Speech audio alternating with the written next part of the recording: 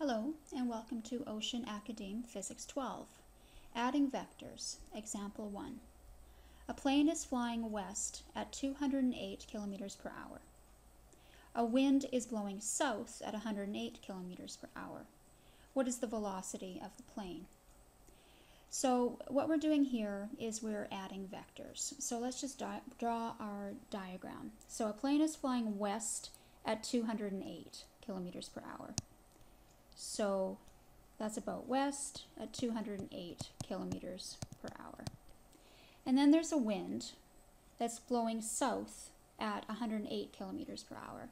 So if we're adding vectors, we do tip to tail. So at this tip, we're going to draw a line down here, and this will be our 108 kilometers per hour. Now, in order to find the velocity of the plane, we need to find out what this side is. So luckily we've got a right angle here, and we know that we can just use our Pythagorean theorem, which states a squared plus b squared equals c squared. So in this case, I'm going to say 208 squared plus 108 squared equals c squared. That gives me a c value of 234 kilometers per hour. So that's the magnitude. Now we need to determine the direction.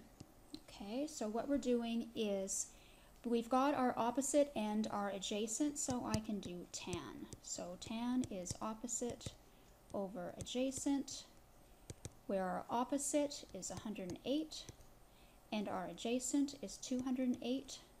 Figure that out. Take the inverse. We're at 27.5 degrees, and it would be south of west.